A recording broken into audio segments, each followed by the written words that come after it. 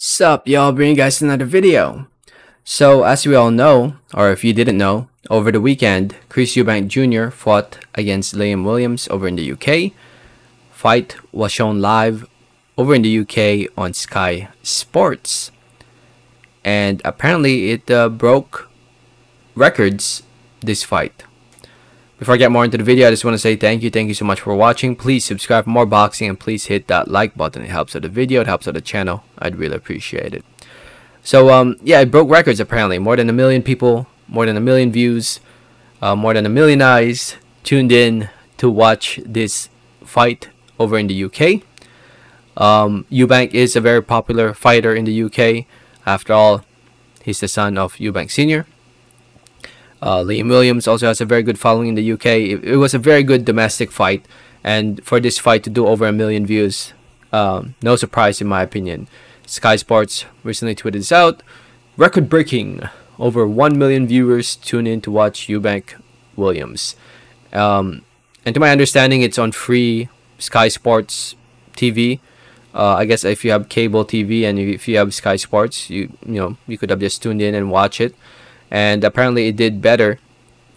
It surpassed figures that the Joshua versus Cornish had back in 2015, and as well as the Khan versus Vargas had in 2018. And if you click on the link, it will lead to this website.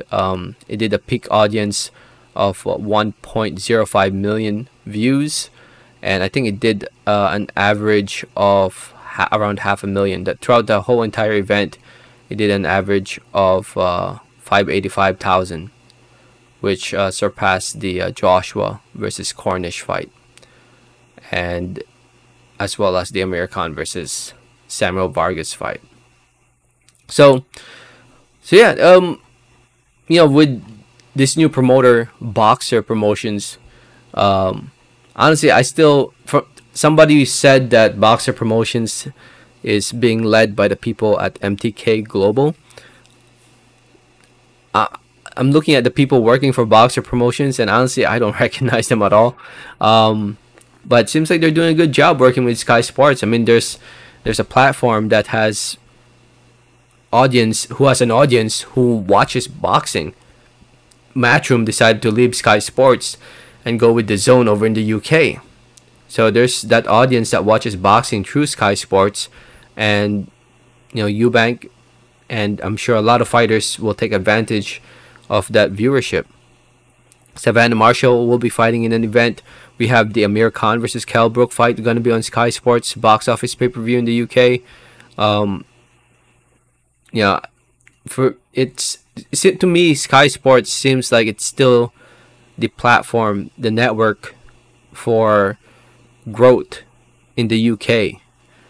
DAZN you need to pay for. It's an additional subscription, and you're paying for it on a monthly basis or for a whole year.